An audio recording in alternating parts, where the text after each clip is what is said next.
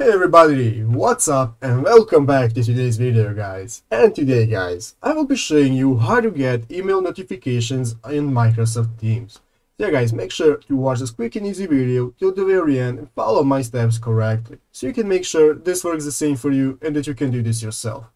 But yeah guys, let's get straight into it. The first thing you want to do guys is go ahead and open up the Microsoft Teams application if you haven't already. After opening up Microsoft Teams guys and logging into your account, you will be greeted by this main page right here, where you will be able to see at the left side of the screen all the options that you have for using Microsoft Teams, such as activity, chat, meet, and so on. So guys, to be able to get email notifications, what we have to do is just a couple of simple steps, and we have to edit our settings option. So guys, what we're going to do is go right here in the upper right corner where you can see your profile picture. So you want to go ahead guys and click on that icon right there.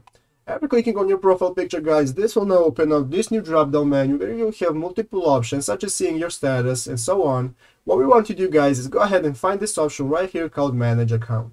So guys, go ahead and click on manage account, and you will see now this will open up this new page where you will have the option to edit your settings. You can set your general settings, your account settings, and so on. What we want to do guys is go ahead and find this option right here called notifications. Click on notifications guys, and now this will open up this new tab where you will be able to edit your notifications options. And if you look guys, you can see that the first option right here is called email.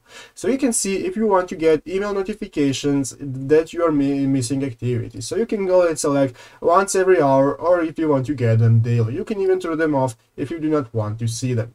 So guys, go ahead and select here what kind of option you want, and after that guys, just go ahead and click out of it and exit, and then it will be automatically saved and you will get an email notifications. So guys, that's how you do it. I hope this video was helpful. If it was, make sure to leave a like and subscribe to the channel. So guys, thank you for watching, take care and bye.